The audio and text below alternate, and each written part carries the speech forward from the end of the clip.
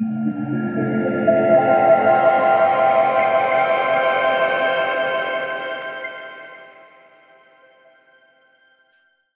all right, we're at 4 o'clock. We want to get started. Thank you everyone for joining us. My name is David Pattison. I'm with the Connect-OC Coalition. We're going to just go through some housekeeping to start us off, and then I'm actually going to introduce you to your proper host today, Reneen and Marissa, who are interns with us at Connect-OC. So just to get us started, for all of those who have been with us before, welcome back. Thank you for joining today. And for those who are your first time, we're really excited to have you with us and to introduce to you all not only the Connect-OC Coalition and what we're about, but also our fantastic speakers, and especially this subject today. So who Connect-OC is, we are a coalition dedicated to increasing accessibility to mental health services for Orange County transitional age youth, young adults, and their families by networking them to local community mental health resources. And you can find out more about us at connect-oc.org. And the Connect-OC Coalition is actually funded by the Orange County Healthcare Agency Behavioral Health Services, Prevention and Intervention through the Mental Health Services Act, Prop 63. Just as a heads up to you all, you know, this is a webinar style event, so we can't properly see you, although you can engage with us via the chat and Q&A functions. If you have any questions, we encourage you to reach out through the Q&A function. We hope to be able to get to your questions towards the end of the event. We have some prepared questions for our panelists, and we hope to get to yours. If we can't get to your question, we're going to do our best to do that in a follow-up. The event itself is actually being recorded. Again, we can't see you all, so no big worries there, but just so you all know that the event is being recorded. And let's see, what else do we have here? Speaking of the Q&A function, some questions that will come through may be of more clinical significance, and we're really excited and privileged to have with us today Francesca Cleumis from Casa de la Familia, who, hi Francesca, thanks for joining us. Feel free to jump in and say hi real quick to everybody. Hi everyone. So she'll be answering any kind of significant, clinically significant questions in the Q&A as best we can. Of course, you know, if anybody has something significant going on, if you realize this event through this time that, man, what I have going on in my personal life or my family's life is really significant and not something that I'm going to be able to resolve today through this event, we encourage you to, again, to go to connect-oc.org, check out some of the resources there. We may be posting some resources throughout the event. And of course, we also recommend that if anybody at any point feels like they or a loved one are in crisis, we encourage you to call 911. It's one of the best and safest things you can do to make sure that you or that loved one gets the help they need right away. One last thing in terms of housekeeping, we're going to have a survey at the end of the event. These surveys, I know they're always a little bit of a, nobody loves filling out surveys, but they're the way that we know that what we're offering you all is something that's useful and it helps us improve for future events. So we really ask that you take the time. It shouldn't be too long, a couple of minutes to fill it out. We're going to provide it to you in a couple of different ways. One, we're going to place it in the chat towards the end of the event. Two, as the event ends, it will actually pop up on your screen as a pop-up here through Zoom. And one last thing to sweeten the deal, if you fill out a survey, you'll be entered to win a gift card. So another extra bonus reason to do it besides the goodness of your heart to help us out. So last but not least, I'm excited and privileged to introduce to you all your hosts for today, Reneen and Marissa, who are, again, our interns with Connect-OC. Reneen, why don't you start us off, introduce yourself, and we'll let you all take it from there. Hello, everyone. I'm Reneen Shahada. I'm an intern with Connect-OC, and I'm so excited to be here today and to actually get to know more about prevention of suicide. Yes, hello everybody. I'm Marissa Munoz. I've been an intern with Connect-OC since last fall, and I'm also super excited to be here hosting with Reneen. So today's conversation about suicide prevention is a super important conversation to have because being able to openly talk about this topic allows us to fight against the stigma.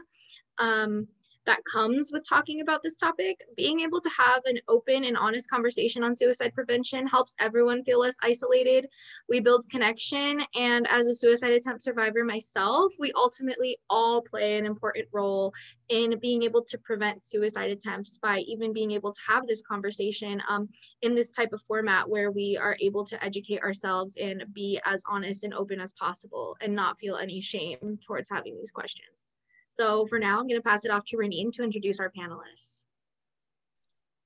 Hello, so I would like each panelist to introduce a little bit about themselves, their work, and why they are so passionate about prevention of suicide.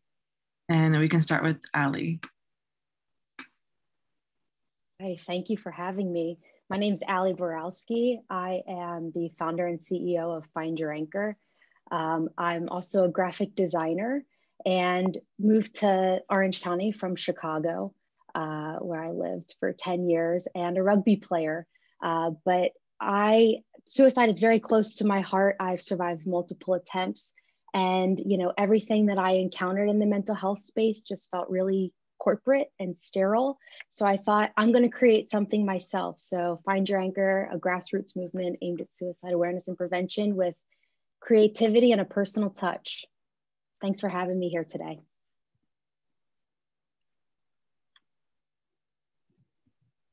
Next, Nancy. Hi, and I am very, very pleased to be here today. Thank you so much for asking me. I am the current chair of the Orange County chapter of the American Foundation for Suicide Prevention. And I lost my son, Jeff, to suicide 20 years ago. And it was 10 years after his death that I was introduced to AFSP, and I learned about the warning signs and risk factors that I did not know about. And so I joined up with some people and we formed the chapter in 2014. And that was then that I dedicated my life to suicide prevention, so close to me because Jeff was 20 years old at the time. And I decided that I don't want to have any other mothers feel the pain and the sorrow of losing their son to suicide. And as far as that goes, and fathers and families and siblings and friends also. Rick.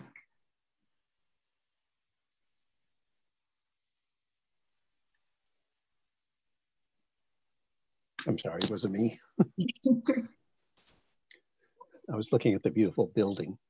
My name is Rick Mogil. I'm the program director for suicide bereavement at Didi Hirsch Suicide Prevention Center. I'm a lost survivor. My younger brother, Ed, died by suicide 18 years ago.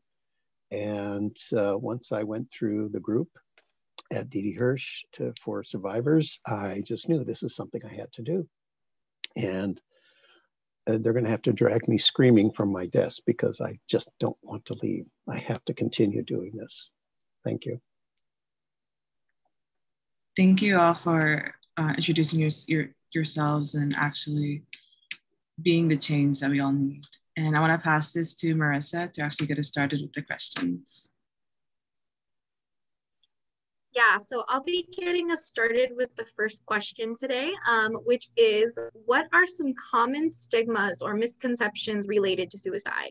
For example, its supposed relation to self-harm, that it's simply attention-seeking behavior. Maybe we could talk a bit about that. Well, I've actually heard the comment about a suicide survivor, attempt survivor. And somebody said to me, well, they really didn't mean it, because if they really meant it, they would have killed themselves. And that just goes to show that one of the misconceptions, the stigma around suicide, thinking that a suicide survivor really didn't want to do it after all. So that's one of the very, very unfortunate things that I've heard. And coupled with that is, for those of us who are trying to help someone or see somebody struggling, the fear is that if they say, are you thinking of suicide or killing yourself, it's going to put that thought in their mind. And that's the farthest thing from their mind right now. They're not thinking about killing themselves. They're thinking about ending their pain.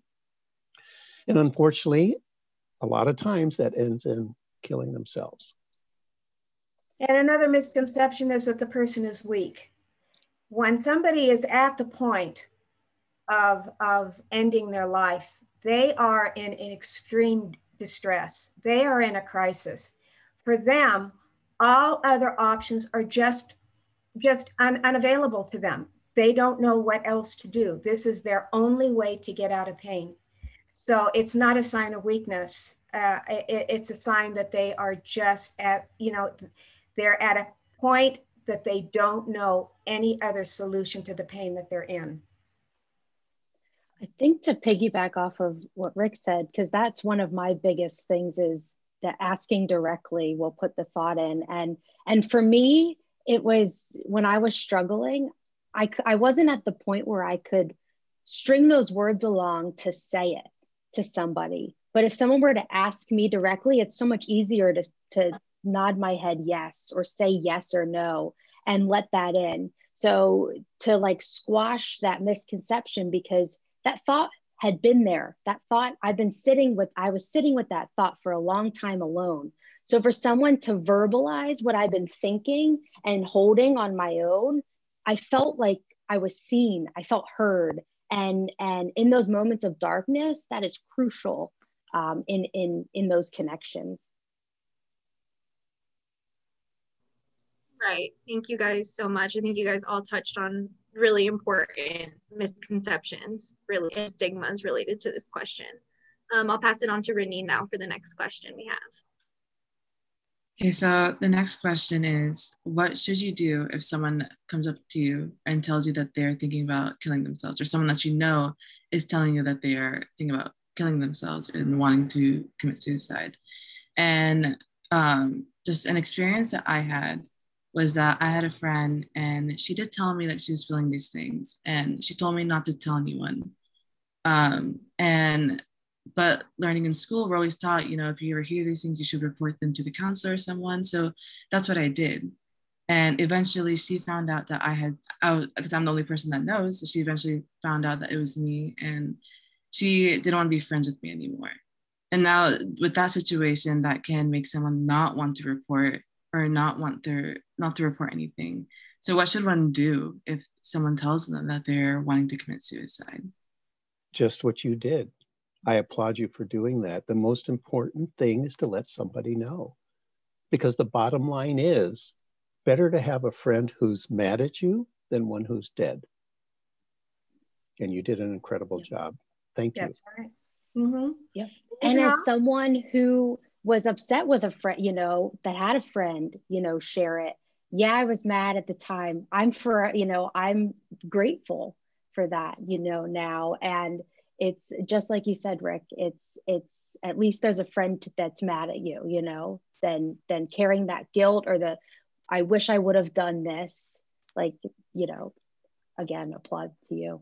Applause to you. And another practical thing you can do, if this person is with you, you can say, hey, would you like to make a phone call with me? I have my phone in my hand. Would you like to make a phone call with me? Let's call the lifeline together. And let's talk to the person on the lifeline, because that's a trained counselor that can help that person and help you talk with that person and help give that person the resources that they can go to seek help. You can help them get the mental health services that they would be needing. And so that's the next step that you can take. Say, hey, what can I do to help you? Can I help you get some resources? Can I take you somewhere? Can we talk on the phone together with this person that will help you through this, to get you through this? Thank you so much. And I do have to agree with Ali that it can be sometimes a burden to know this information and not do anything about it, and to not actually step in, especially when it's someone that you care about. I have a short story here for you that I'd like to share. There is a gal that I know that the father of her daughter died by suicide. So the daughter, unfortunately, was familiar with suicide, knew about it, but she was at school. She was 13 years old, and she came home from school and said, Mommy, my friend is talking funny. Well, the friend was talking about ending her life and not wanting to live anymore. And the mother called me. She says, I don't know what to do. well, we decided what to do is she called the school and she called the teacher. And thankfully, the teacher answered or listened, and the teacher called the parents. The parents were able to get help, said, oh, got help for their child. And I can happily say that about 2 months after that incident, there was a posting on Facebook from this little gal. And she said, 13 years old, says, I'm alive because somebody cared. So even for somebody, you know of somebody else who is having difficulties or is getting to a crisis point, reach out to somebody else who you think that could help.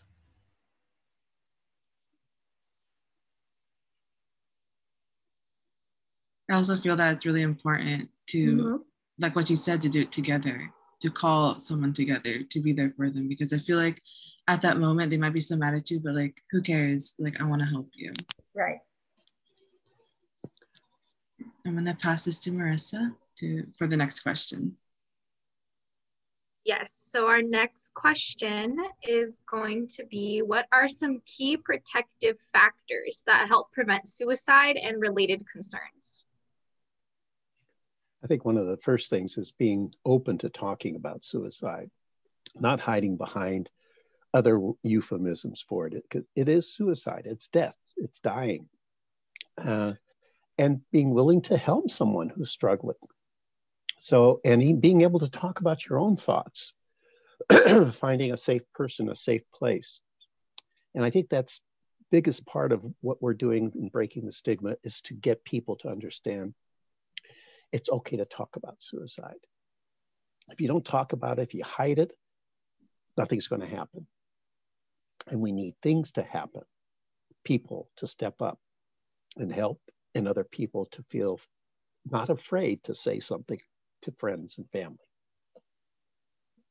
And, we could also, even before a person gets to the level of distress of where they're thinking about suicide, maybe it's the onset of some stress or anxiety, particularly among these times. And if we can all promote what we call protective factors around ourselves, and it shouldn't be surprising that those same protective factors that you do for your own physical health, you can do for your mental health. So good sleep habits, good nutrition, little exercise, and having a community support around you, your family, your friends.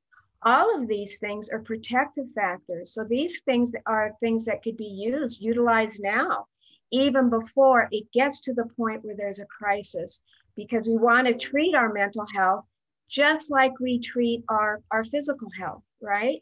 We want to be proactive about our mental health. Yeah, I was going to say something similar, just checking in early and often, not waiting until it gets to be a crisis. I'm always talking about anchors, and an anchor being anything that someone can hold on to for another day or another minute. It really doesn't have to be profound or groundbreaking. It can be, steak tacos. It can be a lazy Sunday, pink starbursts, Home Alone 2, Lost in New York, and finding these little joys, that help you. And so that in those moments of darkness, surrounding yourself with those little things to help get you through. And, I mentioned they don't have to be groundbreaking. When I was hospitalized after my last attempt, I was inpatient for 13 days, and my anchors in those 13 days were an extra pickle with lunch, like a decent pen to write with, and a clean pair of underwear. Like, certainly not profound, but that's what got me through and what brought me joy in those moments. So I would say being proactive and knowing kind of what some of your anchors are and so that when you're struggling, you can easily access them. Yeah, we should all be encouraging everybody, including ourselves, to reach out. Okay, whenever we're feeling distressed in any way, we just start feeling the anxiety of things that are going on. Encourage people to reach out and surround yourselves with the positive people in your life. can be a great support mechanism.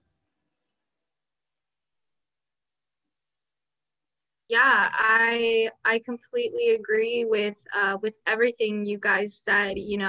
Especially the the taking care of your mental health just as much as you would take care of your bodily health with eating well, sleeping, everything like that. It's very important to just be proactive about it every day and not wait until it's a crisis, because I think a lot of us wait until the very last minute when we are in tears to start thinking about ways to take care of ourselves. Right. So yeah, it's very important. I'll pass it on to Renee now for our next question. So we're all dealing with something right now in a pandemic, and even though we're all dealing with this together, each person has something that they're dealing with on their own. So how has the pandemic had an effect on suicide and all those related connections? So that we're only 1 year out, not a full calendar year, and usually the statistics come out after calendar year. And surprisingly, there's a preliminary study that shows that the suicides in 2020 were less than 2019. And 2019 was even less than 2018. So there's something happening. We know that, if somebody who's marginalized, somebody who's already isolating themselves because of a mental illness, because of the thoughts of suicide, to have to stay in a small space, regardless of where you live, that small space is here, and physically a small space, they're isolating. They're isolating from themselves. They're isolating from humanity, from being held and touched. It's a huge, I wish I could find a good word for it. I don't want to say anything nasty, but it causes so much stress, and that thoughts of suicide are becoming more prevalent. Our calls are going up, but not, according to this preliminary study, not necessarily the suicides themselves. So something's being done correctly, at least how I see it. And you're absolutely right, Rick. The statistics that we had, the suicide rates from 2019 to 2020 went down 5.6%. We're not sure why. We are hoping that it's because of the mental health more awareness, and the measures that we've all taken has had a positive impact on our population. Having those open and honest conversations, not only within the community, but within the individuals, and implementing good, safe practices and seeking help early. All of these, we hope, are the contributing factors for the lowering of the suicide rates. But unfortunately, we're not going to know, we're not going to understand the entire impact of COVID-19 to the suicide deaths for another year or longer, because it takes time for those statistics, for the CDC and for the other entities to put those that data together. We do know that the pandemic has affected different populations differently. We know that there's been disparities. Okay, so we're hoping that it will take us time to look at those and to see what it is that's been happening. And we also know that we have a inkling feeling, if you will. I heard it on another webinar, somebody related to PTSD, that when everything is over with and everybody starts trying to get back to normalcy, there might be some real PTSD among the kids. And so we might have, more things happening when this whole thing is over with. So that's another thing that we're going to look at, and we want to make sure that we're prepared for, so that we can help everybody that will be in crisis, or if they are in crisis, or if they're having any type of a level of distress. Yeah, I think COVID has really exacerbated a lot of things. And I always talk about this like epidemic of hopelessness and this lack of connection that was already, an issue before all of this. And, I feel like if anything positive has come from this, besides, you know, those videos of Italy singing on their balcony, it's that it's equipped people with kind of a foundation that maybe they wouldn't have before in mental health. Now, you know, everyone's gotten a taste of anxiety. Am I going to get some toilet paper? Is there going to be enough food on the shelves? Like, so while it's certainly not the same, now people that may have never been versed in mental health now have a little taste of it. So now maybe that's a foundation that we can all work from. You know, before you couldn't plead ignorance, because now you've got an idea. So I feel like that's somewhere and something that we can work from. I think that's very valid. Allie, that's very, very important, because, you know, a lot of people are talking about mental health who never even thought about it before. And even though the people that have gone into the COVID, I'll say fine, you know, they're going into it healthy. They started having maybe a little bit of anxiety. Or those people that seem to be doing well, they're talking about it and they're becoming aware of the friends and the families around them. So mental health is at the forefront of our discussions, and we hope to get even more education out there about it. And every conversation helps. This is, you know, just helps normalize it, and it's okay. Mm-hmm. We're talking about it, we're okay.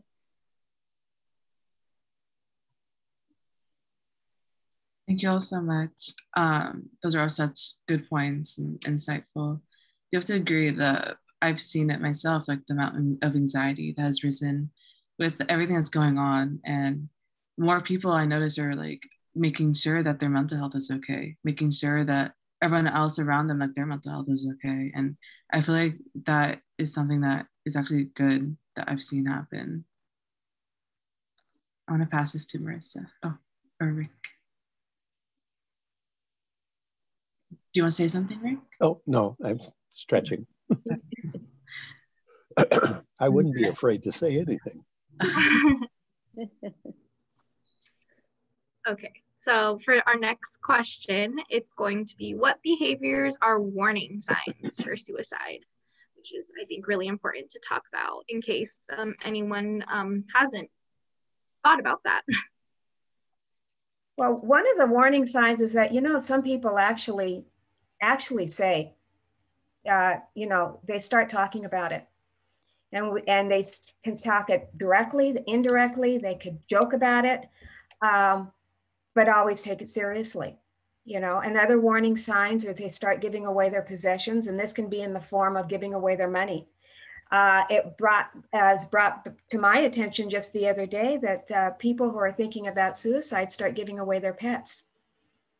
So we're reaching out to veterinarians and say, hey, if you start having, you know, your customers come in, and somebody who, you know, has been bringing their dog to you for a long time and seems to be very attached to their dog, and all of a sudden they don't want their dog, you might want to find out, you know, what's happening.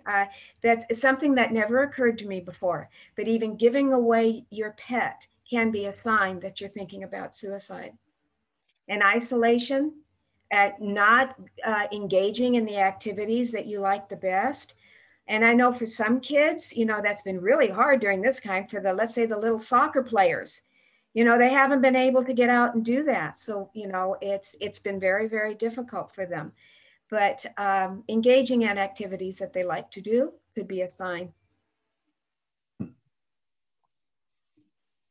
There's quite a few things that come under behavioral issues. And really the things to look for, and if it's somebody you know, somebody, that loved one, a friend, a coworker, a fellow student, changes in their behavior. They used to be a certain way, fun, going out, doing whatever things we all do together, or they all do together, and all of a sudden they're pulling back. They're not doing it as much. A drop in grades, someone who's been a high achieving student is all of a sudden getting C's and D's, or B's and C's. It can be a small change, but recognizing that that change could mean something is going on, and we have to ask the questions. You know, You were doing so well, and all of a sudden this is happening. What's going on? What caused this to happen? What are you going through? Because we can talk about eating too much, not eating enough. So it doesn't matter which way it is. It's still a change. Sleeping too much, not sleeping enough.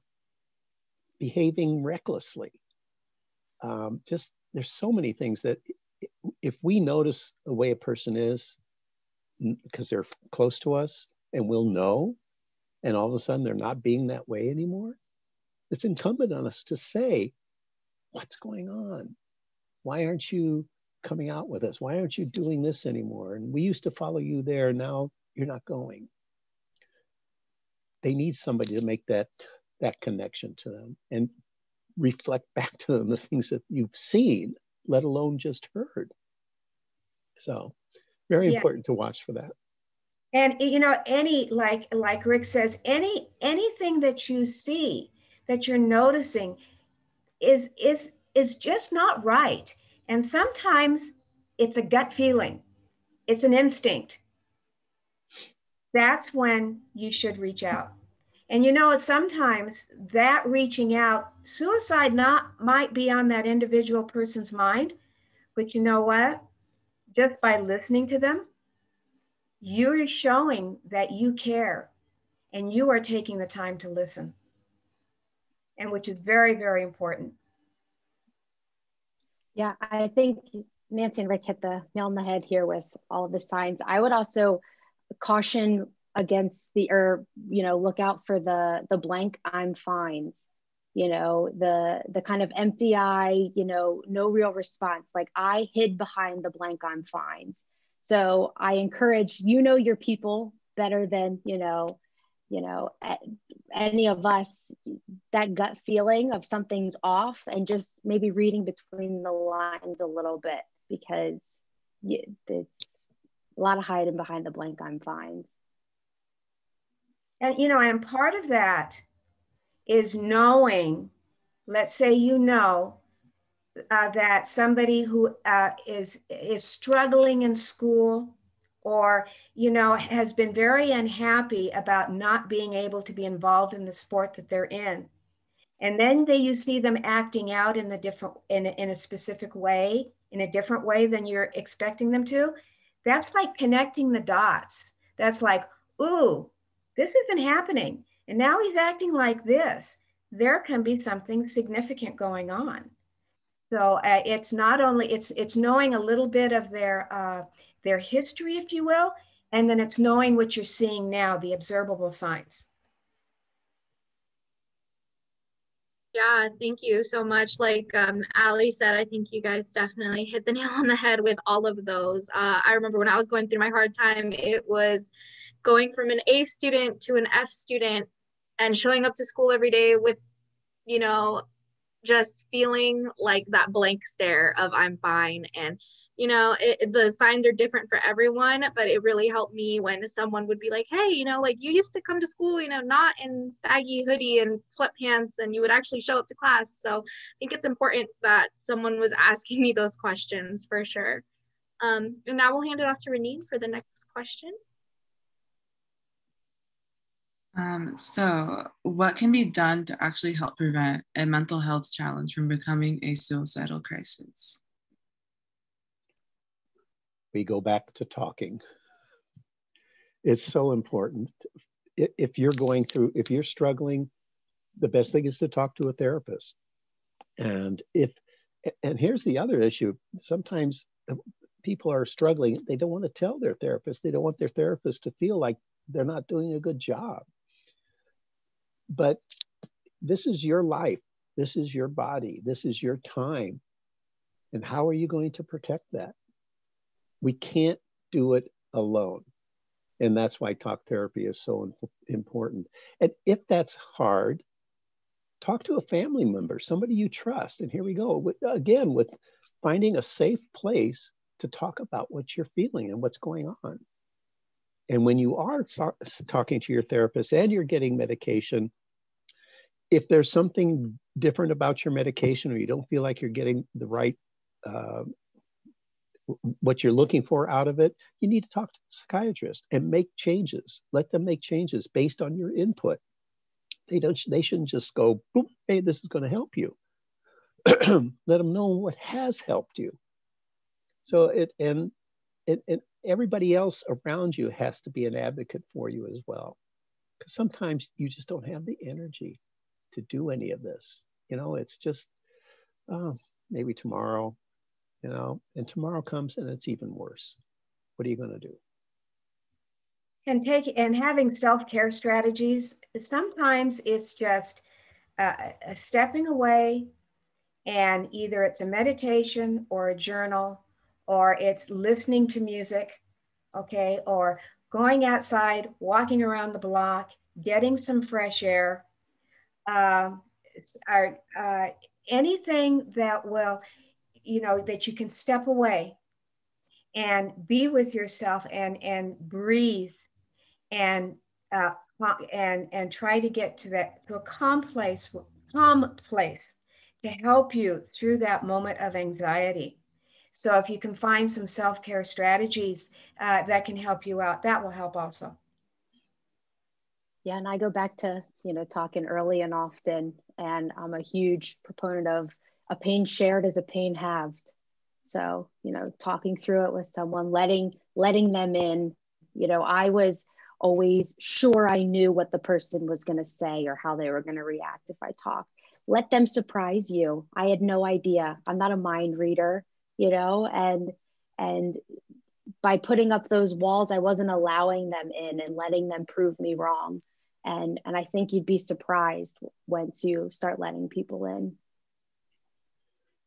And you have another place that you can talk freely, and that's to the crisis line. 24 hours a day, 7 days a week, they're there. There's someone to talk to. And it's anonymous. I mean, you know, if you're afraid of telling your family or your friends and facing people, do it on the phone. That's what they're trained to do.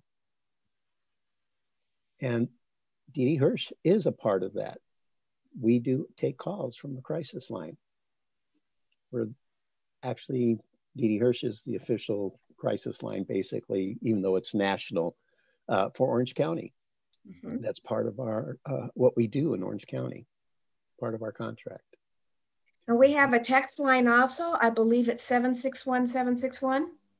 And text the word talk to the crisis text line. That's also open 24/7. Correct. I have to agree with Nancy when she's talking about doing self-care.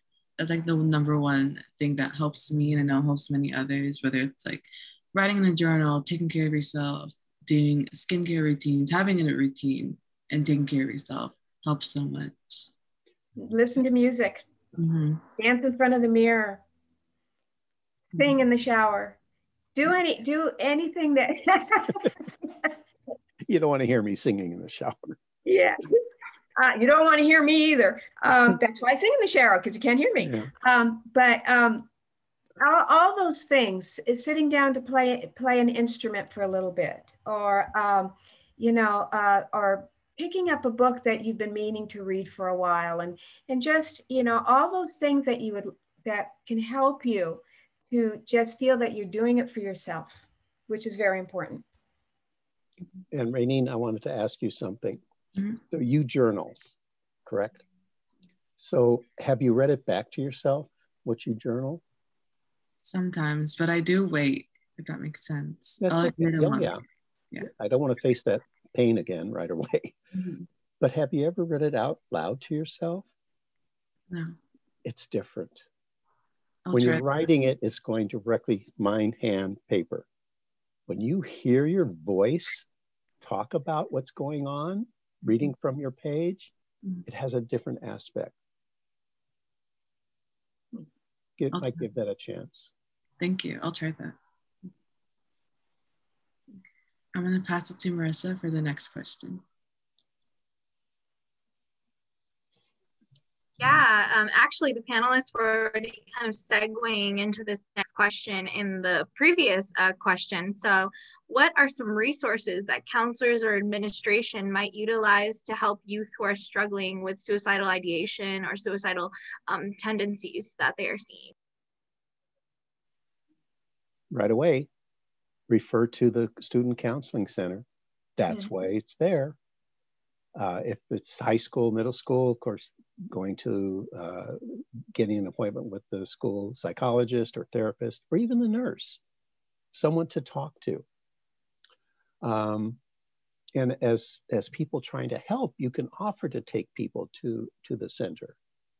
You know, if they're afraid to go in alone. We offer suicide prevention training on campuses. Most of Southern California, California State Universities, UCLA, USC, Irvine, Fullerton, we're all over trying to train people on campus to recognize the warning signs and to be able to do something for their friend, their family member, or their fellow student.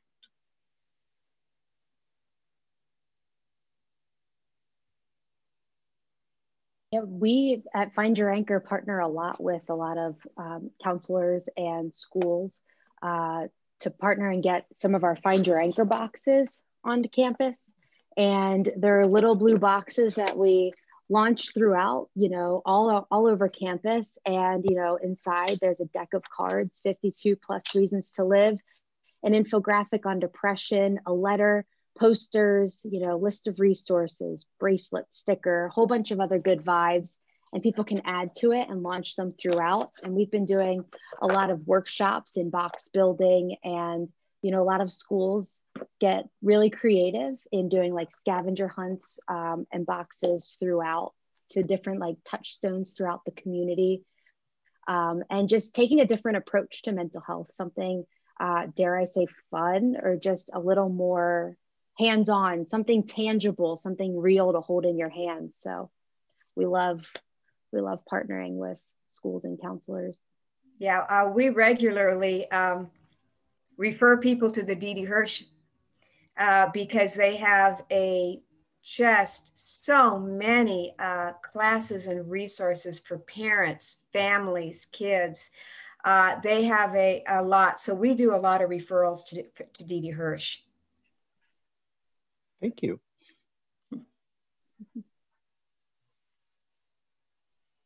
Thank you. Yeah, those are important resources and ways for counselors to go ahead and get help for the kids. So I'm gonna pass it on to Renee now. So for the next question, it's going to be talking about from the parental point of view. So as a parent, what are the best things to do when your child tells you that they're wanting to commit suicide, and that the child tells the parent that they've already attempted once?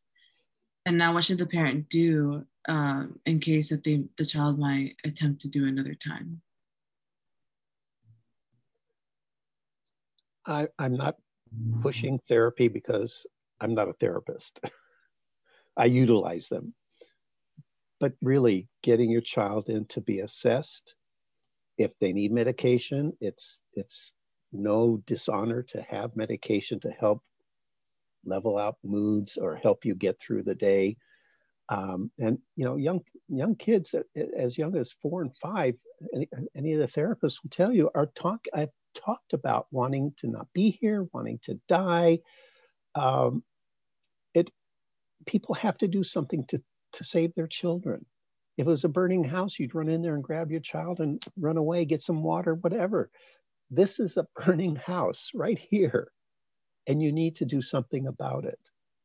And don't be afraid of saying the words. It depends on the age of your child. There's, you know, word appropriate things that you can say, but just be there for them. Let them know, don't get panicky. Just be calm. And let them know that you're going to get them the help they need. And looking back on it, I think I would have worked with found a mental health professional and gotten and have both of us go together maybe. Or my reaction as a mother is to seek out a professional. Now, also for those that are in faith communities, sometimes the faith communities can help, okay? Because the faith communities help give a purpose in life. And with the faith communities, you also have a community of people that you know can surround that person. But for a mother, I would say, and I'm speaking as a mother here, is to seek mental health services. And there's lots in Orange County. And I know that for some, there might be a financial barrier, but I seem to see in the chat room, somebody put something in there about helping with counseling services that would help with low cost, if you will. Yeah, I'm not a parent, but you know, as someone that struggled and had parents, I would say loving your child through it, instead of trying to figure out the whys and trying to apply logic where sometimes logic does not live. And you know, when I was struggling, I didn't even know why I was struggling. I couldn't make sense of it either. So to try and have to explain why I'm feeling this way and or be faced with like frustration, like just the unconditional love and support is invaluable in those moments to a child struggling, and knowing that it's a safe space and some place that, you know, I can come and talk to you about, just creating that and being there. And the other thing is that when we're talking, you know, first of all, we don't want to try to fix it. As parents, we want to fix it, right? I think you should do this and I think you should do that. And, you know, these are the steps you should take. Listen to them, okay? Because what they need to be is heard. And then have the mental health professional or you know, the community around you help give support to that person, remind that person of their strengths, remind the person of the gifts that they have by being here with us, and of the talents that they have. And don't, no judgment. We give no judgments, you know. Well, you know, some people will say, well, that's weak, or you're being selfish. Those are judgments, and that's not the case. So we want to make sure that we stay away from the judgment. We stay away from trying to fix it. And if we can't understand it, that's kind of natural, because some of us have never been through that. We don't know what it's like. So all we can do is love them and help them to get the services that they need, the mental health services that they need.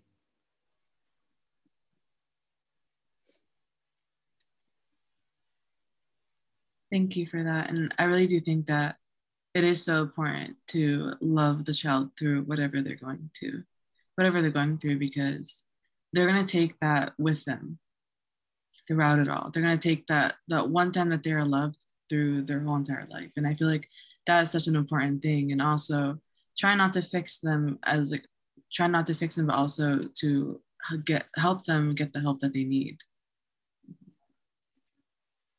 I'm going to pass it to Marissa. Yes, so the next question is, well, as a suicide attempt survivor myself, and with having conversations with other survivors and other people that have had a suicidal ideation, I have noticed that a lot of people tend to center themselves as a reason for you not to try it again, like attempting to guilt the survivor, kind of like, did you not even think about how that would affect me, and other comments along those lines. So how do we deal with this when it feels like no one understands? Get a megaphone and put it against their ear and yell it out. They won't hear you because it's all about them. I'm getting, that's a rant. Okay, I got my rants. I am only just do one today. And that's the problem. The one thing we won't do on the crisis line is guilt somebody into not killing themselves. It doesn't work. You can't guilt them. Point out their strengths. We can point out their talents, their strengths, and why it's so wonderful to have them in our lives. Okay, and let them know that, but the guilt should not be there. No, it shouldn't. Yeah. Yeah, I wasn't thinking about them in those moments. That's not where my focus was. That was not, I was trying to get through just each moment. I wasn't worried about what my aunt was thinking. You know what I mean? Like it's not about them. Yeah, I completely agree with that. And it can be kind of difficult to already be in a situation where you feel alone and then have just more of that feeling come through when all you're getting is then they think that they're trying to help you, but it's really not helping, you know? So it is a difficult situation to be in. And now I believe we are passing it off to David to continue on. Yeah, well, thank you all. So my task here was to pass on to our panelists any questions left over from the audience, the attendees. Francesca's gotten to a lot of them, and I think offered some really important responses. There's still a couple of things I'd love to have the perspective on the panelists for you all to speak into. And of course, for our audience, if there's any other questions, go ahead and pop them in. We'll do our best in the next, we've got about 9 minutes left to get to them, but for the time being, there's a really great point made in the chat that I'd love to hear everyone's perspective on. One of the questions we read earlier used the term commit suicide, and the use of language is important. The attendee highlighted that, and there's been an important shift in language from things like commit suicide to completed suicide, died by suicide, those kinds of things. And a lot of that relates to stigma. Can you comment on why language in this way is so important? It's very important, and because in our society, when we use the word commit, it usually refers to a crime. Mm-hmm. And I can tell you, as a lost survivor, alrighty, I don't want to hear that my son committed a crime. Okay, he died by suicide, and I can say it out right. He killed himself. He ended his own life. And the other two words that we want to stay away from is failed and successful. A successful suicide isn't what we want. Those are judgment words, right? We don't use judgment words. So it's the same thing. They killed themselves. They died by suicide. And we encourage you to stay away from the words commit or committed, failed, and successful when referring to a suicide attempt. Or completed. Completed, yeah. Thank you. There was another topic that was brought up in the chat that I would like to talk about, because many of us, when we are experiencing depression or anxiety, we do want to talk to someone who we trust, which is mostly our general practitioners. You know, we want to go to them first, and they always offer medication. So most of the time, what we do at CASA and other, therapy places, we do want to get to the talking part first. Talking about it is the most important thing to do. Sometimes it's just an ideation, which is just a thought. Sometimes we don't want it to get past that. We don't want it to go into a plan or a set date that they want to do this. That's why we always try to want to prevent it. And so always just reaching out. There are places like CASA that are low cost, or even some places are even free services just for talking. So, I also want to bring that up as well, because I know someone mentioned that in the Q&A. Yeah, it's been the standard that PCs, primary care physicians, are the ones that are prescribing most of the antidepressants. And they can help. They can be a part of somebody's continued care by ruling out any kind of physical things that are possibly causing a person to feel that way. But the talk therapy, like you said, has to come first. Psychiatrists don't have a lot of time. I know that, but still they're the people who can monitor the effects and the efficacy of the medication they're giving them. And I don't know. You know, medication's a crapshoot right now. There's no blood test to tell you, okay, if you take this particular 2 pills this way, you're going to take care of your depression. It's combinations, it's dosages, it's trying things all the time until you find what actually works for the person. It's personalized. And it's not a quick fix. You're not going to take the medication and feel, oh, look, I took the pill, I'm fine. Great, thank you, bye. It takes a while for your body to absorb and produce the things you need in your body to feel the depression subside. And I would say too, there's no one size fits all solution to mental health or the struggle. You know, what works for you may not work for me. So, you know, trying different things and getting creative with it. And I always say, like, add it to your tool belt. Like, you have a whole toolkit of things and access, you know, what you need when you need it. So I think relying on one particular thing isn't particularly helpful, and it takes, I feel like, a whole bunch of things and figuring out what works best for you. And one other thing, we also have groups for people who have attempted suicide. So being in a room with other people who have similar experiences, it's individualized, but it's still about wanting to end their pain. And we have that, we've been doing this now in LA since 2010 and down in Orange County for quite a while as well. So it's a chance to be with other survivors. And the groups are all led by a therapist and a peer support person, someone who has lived experience. And if I remember, I think Joanne sent you the information on what we do. Yeah, okay. So there's cards and things that are going to be available at the website that they had posted earlier. Well, you know, thank you to all of our panelists. I want to do a couple of things here. We're running right up against the 5 o'clock hour. We initially mentioned that we were going to stick to 5 o'clock. For our panelists, if you're willing to hang out for a few more minutes, you might get to a couple more questions.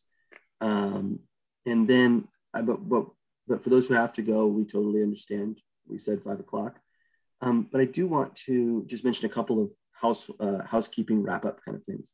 As a reminder, we have that survey. We'd love to get your perspective on what you thought of the event. Again, we'll also enter you for the possibility of bringing a gift card. We have a couple of other things coming up. If you want to know about more of these kinds of events, I encourage you to go to connect-oc.org, and there in the event section, you can find out more about events coming up, including a follow-up event we have coming up just next week. We're doing an Instagram Live with Ali from Find Your Anchor, where we're going to get into the meat of what's in a Find Your Anchor box, how do they work, what's the value of this kind of a thing, this kind of an intervention. And actually, we're going to be getting some Find Your Anchor boxes out into the community, and we'll be talking a little bit about how to access those via Instagram. So you can follow us at Instagram, connect_OC. I'll ask one of my colleagues if they get the opportunity to place that in the chat. One other thing I just want to comment on some of the stuff we're talking about. You know, to our panelists' points, there are a wide range of tools and options and therapies and interventions available for folks who are struggling with their mental health. And so I would encourage you all to explore those. We have a bunch of resources on connectoc.org. I want to mention one in particular that I think is a great place to start if you're just trying to figure out what's happening with me or what's happening with my loved one and where do I go from here. I'd recommend you go visit NAMIOC.org. NAMI, the National Alliance on Mental Illness, offers a fantastic range of classes that do just that. They help folks who are struggling gain a better sense of what's happening for them and how to walk the path of recovery, as well as classes for families to do the very same collaboratively. Something Nancy touched on earlier is how important community is in all of this.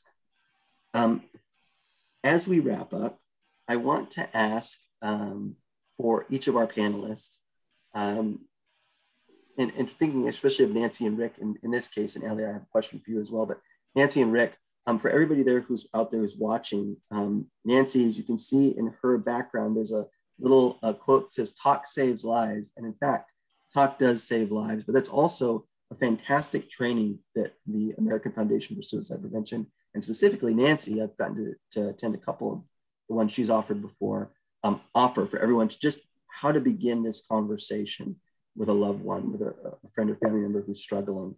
Nancy, how can they get a hold of you and see about scheduling or participating? Well, I tell you what, as I'm speaking, I'm putting my email address into the chat. Great. Anybody can contact me at any time. And what Talk Saves Lives is a community-based presentation about the risk factors and warning signs about suicide and what we can all do to help prevent it. It is meant for the population of 18 or older, okay? I really encourage parents particularly to watch the presentation. And I'm also going to put a website link in there where you can look at when as a matter of fact, I'm giving one this Thursday night that is open to the public. So I'll put that information into the chat also. Great, and if you provide that information, as Nancy, maybe we can get that out through. We'll be sending out a follow-up email after this event. And then Rick, as it also turns out, I've attended a few of these, Didi Hirsch offers fantastic trainings for all different levels of the community about how to intervene when someone's struggling in the way we've been talking about. So Rick, what's the best way to get connected with Didi Hirsch and to see about participating in or scheduling one of those trainings? Actually, I was just going to put the phone number for our outreach and training coordinators, which I'll put into the chat. And they schedule and perform most of the trainings. The therapists in the office will do the clinical trainings. I do the clinical. In fact, I just did one for OCDE before I came here. And we also do, we go to health fairs. We'll put our flyers and our brochures out on all the services we have and about suicide and about how to help somebody. So there's a lot available. AFSP has a ton of brochures that are about, in fact, we use one of theirs for survivors after a suicide loss. We put it in all our packets. I mean, we're brothers and sisters, really, is when, we are. Yeah. We support each other. We go to their walks, they come to ours and have a table. So it's a community. It's a community trying to help others with lived experience and who are survivors of a suicide loss. I'm going to try to get those numbers in here pretty quick. Thanks, Rick. And also, if any of I know we've put a lot of information in the chat. We've mentioned a number of resources.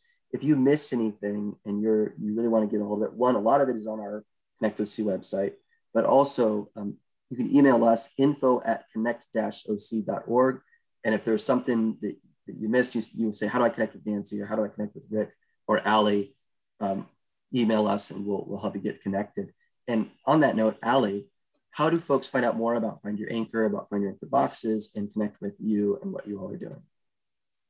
Yeah, I just dropped some info in the chat, but you can go to findyouranchor.us. And on the website, you can request a box for yourself. If you're personally struggling, you can get a box and become a messenger if you know of a friend or family member struggling. And, we can send it directly to them, or we can send it to you and you can pass it along. And we're always open for partnerships. We love partnering with different schools, organizations.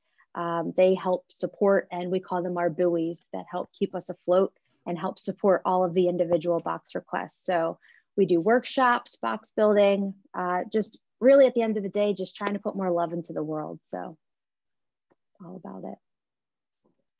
Allie, thank you. Nancy, Rick, thank you. Marissa and Reneen, thank you. Excellent job. And to everyone who's attended, thank you. This is a beginning kind of conversation. We're just talking about some of the basic stuff.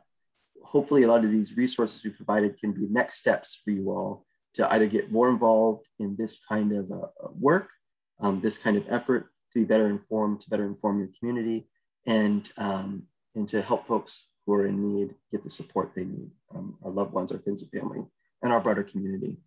I also want to mention to you all, speaking of, if you've missed anything as we're going through this training, or you want to see this again, this panel, you want to see this again, or you want to share this with someone, this recording, as I mentioned earlier, we are recording, will be available on our website shortly within the next day or two. And when it is available, for those of you who are registered, we'll send you out an email letting you know, hey, it's up, you can check it out and you can share it with your friends and family. I don't know if there's anything, I think that covers about all of it. I don't know if there's anything I'm missing. Any final words from anyone? I want to thank everybody that was here today. Thank you very much for the invite. I've learned a lot today and listening to everybody. And we hope that my biggest hope right now is that everybody is taking care of yourself. Use all the self-care strategies that you can to keep your mental health healthy. And so that just to help yourself, and you can help others by doing the same. What Nancy said. Yeah. What Ali and Nancy said. Yeah. I actually feel honored Thank to have been us. selected to do this. So Yeah. Thank you so much. Thank you. One last thing my colleague Blair rightly reminded me. So I mentioned earlier that we'll be having this event next week, this Instagram Live with Ali about Find Your Anchor and looking through a Find Your Anchor box. And we mentioned there'll be some ways for you to get a hold of one. There they are right there.